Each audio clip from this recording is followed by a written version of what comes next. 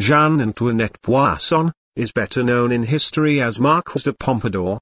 According to the legend, when Jeanne was a little girl, her mother took her to a fortune-teller, who told her that one day she will reign over the heart of a king. The illegitimate daughter of a financier, exiled for fraud, little Jeanne was groomed from childhood to become a plaything for the king. She more than fulfilled her destiny, becoming not only acknowledged mistress but one of the most powerful women in 18th century France. Today in our new series Power Behind the Throne we will examine who was the real Madame de Pompadour, and how did she become one of the most powerful women in France. But before we begin, make sure to subscribe to the Fun Facts History and ring the bell to be notified for new historical video every week. Now let's begin.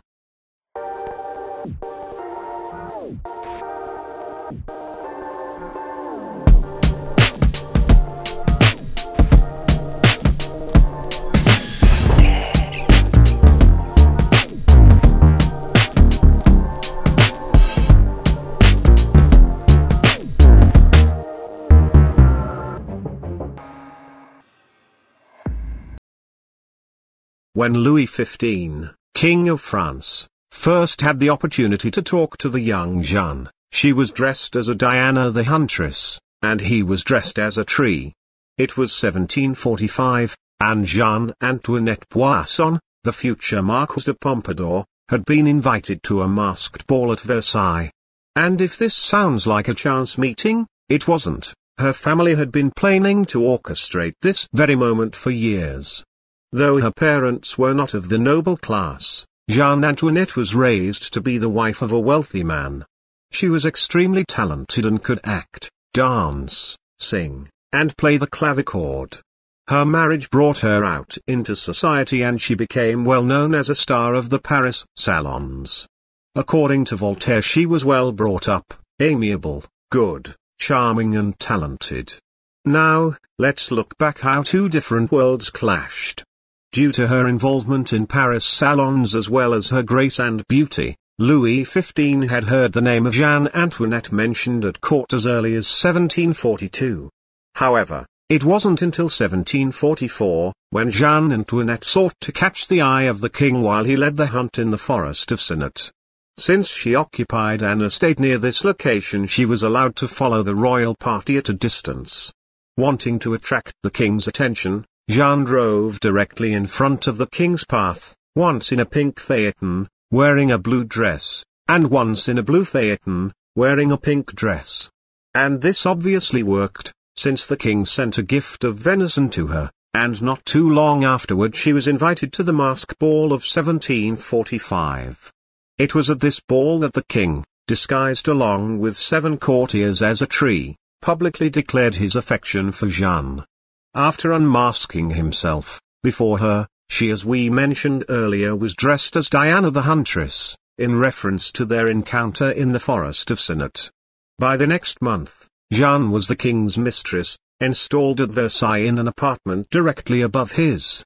On the 7th of May, the official separation between her and her husband was pronounced.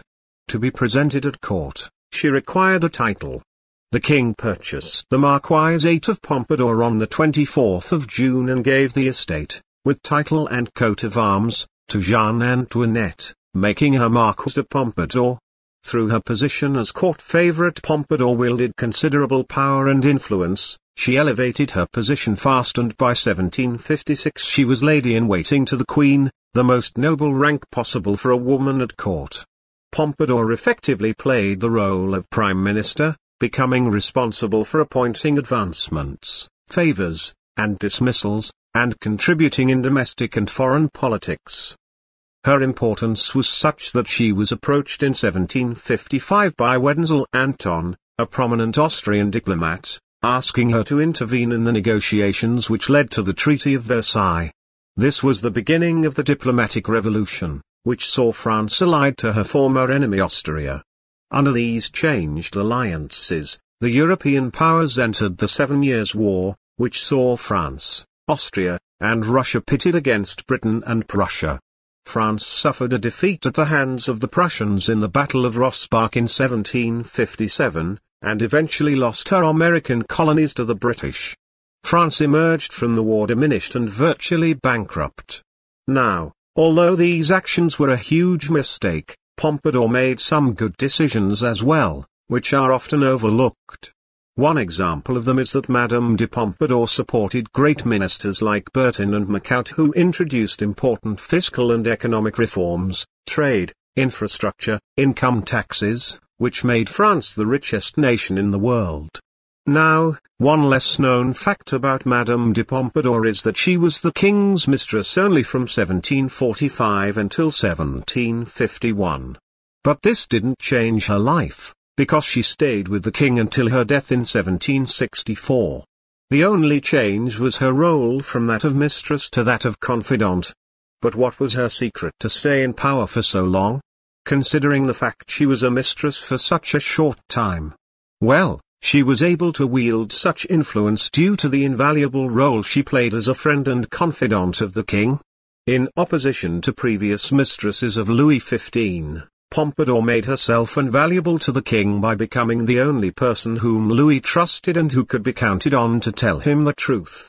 Pompadour was an indispensable comfort to Louis, who was prone to melancholy and boredom. She alone was able to captivate and amuse him, and would entertain Louis with elegant parties, afternoons of hunting, and journeying among their various real estate holdings. With that being said, the king kept sexual relationships with other women. He even established a house for this purpose particularly, called the Stag Park. In terms of this, Pompadour stated, "It is his heart I want. All these little girls with no education will not take it from me."